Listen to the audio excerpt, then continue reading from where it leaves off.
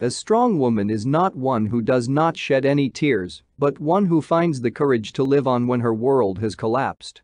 A smart woman is not one who wins every argument, but one who lets her silence be heard.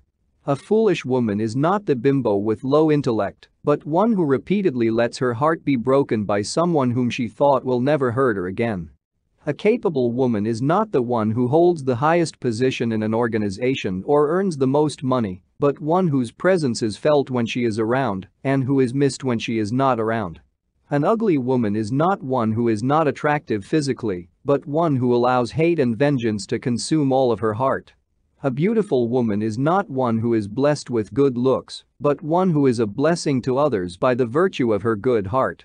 A woman can do a man's job in business, politics or military, but a man can never replace a woman in growing a baby and being his or her food source.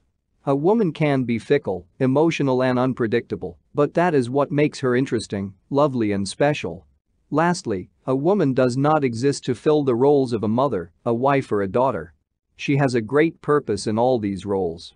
So, let's take a moment to show some appreciation and give some encouragement to the women in our lives. Because she deserves it.